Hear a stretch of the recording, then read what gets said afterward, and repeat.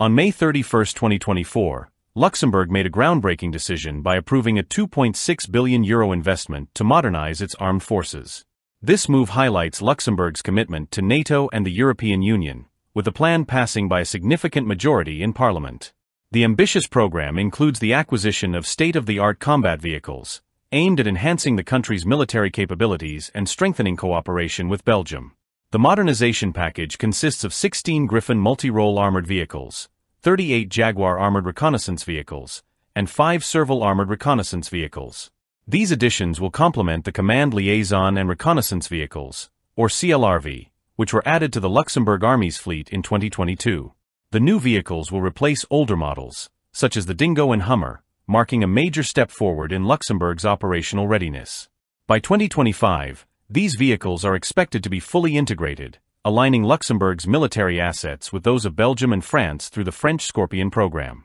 This move aims to ensure seamless interoperability and boost joint mission capabilities. A significant aspect of this investment is the formation of a binational Belgian-Luxembourg combat reconnaissance battalion. This unit, which falls under the Scorpion initiative, will have its headquarters in Arlon, Belgium, with detachments in Dijkerk, Luxembourg, and Marcaen-Famenne, Belgium. This collaborative effort emphasizes the two countries' shared commitment to regional security and their active participation in NATO's collective defense strategy. Luxembourg's armed forces, although small with approximately 900 soldiers, are built on flexibility and strong international partnerships. The army structure includes 2 reconnaissance companies, one integrated into Eurocorps and a Belgian division, and the other assigned to NATO's deployable forces. This demonstrates Luxembourg's active role in multinational defense operations. Economically, Luxembourg is among the most prosperous nations, with a GDP estimated at $85.76 billion in 2023. Yet, until recently, its defense spending has been modest, accounting for only 0.58% of GDP in 2022, the lowest among NATO allies. However, Luxembourg has pledged to increase defense spending to 1% of GDP by 2028, with an ultimate goal of reaching 2% of GNI by 2030. This shift comes in response to increasing geopolitical uncertainties. Currently, the Luxembourg Army's arsenal includes 48 Dingo 2 4x4 armored vehicles, providing significant mobility and protection for reconnaissance missions.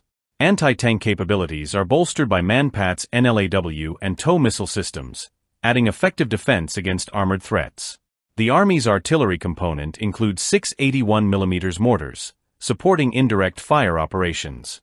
The newly acquired Griffon, Jaguar, and Serval vehicles will greatly enhance the Army's tactical mobility, protection, and battlefield communication. These systems are designed for versatility, enabling operations in diverse environments, from reconnaissance to urban missions. Enhanced communication technologies will ensure better coordination and safety for troops on the ground. This modernization effort underscores Luxembourg's strategic intent to strengthen its military role within NATO and the European Union. Defense Minister Eurico Bacchus emphasized that this investment signals Luxembourg's dedication to equipping its armed forces to meet the challenges of today and the future. Through this initiative, Luxembourg positions itself as a reliable and proactive partner in collective defense, ensuring that it remains prepared to face the evolving security landscape of the 21st century. In making this significant commitment, Luxembourg demonstrates that even smaller nations can play a vital role in enhancing regional security and contributing to the collective defense framework.